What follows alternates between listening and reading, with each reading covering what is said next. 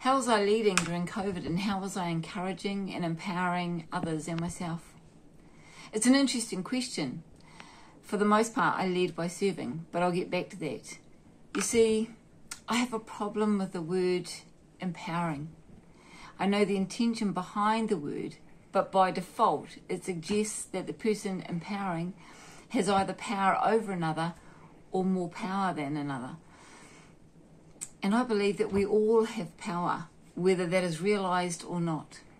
And my role as a leader is to encourage, support, and provide opportunity for people to realise their own power.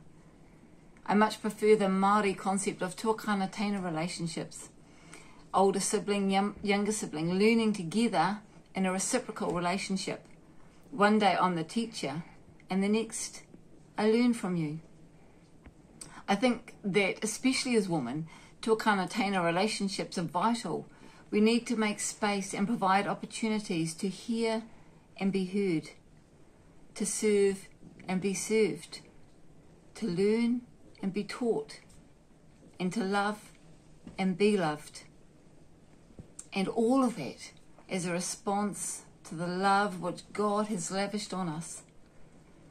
In many ways, COVID provided a vehicle for this to happen as people slowed down, as they changed their way of doing things, and as we became a team of 5 million.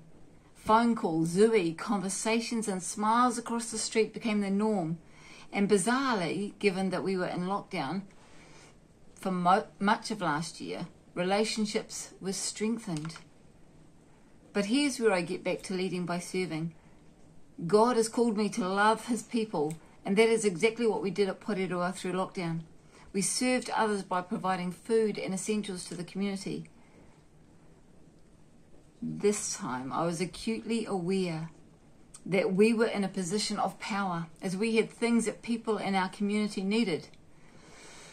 So I guess we did empower mums, dads, whānau and neighbours to provide for their whānau and for others.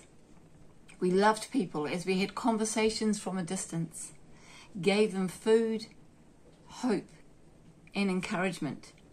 And as we did this for each one of the least of these, we did it for Christ. As we gave out, God gave us so much more in return, and he sustained us through it all, pouring out his love upon us as we loved our community in practical and tangible ways. Aroha mai, aroha atu. Love received and love given. The challenge now for each one of us is to continue what God started in us during Aotearoa's darkest days of COVID.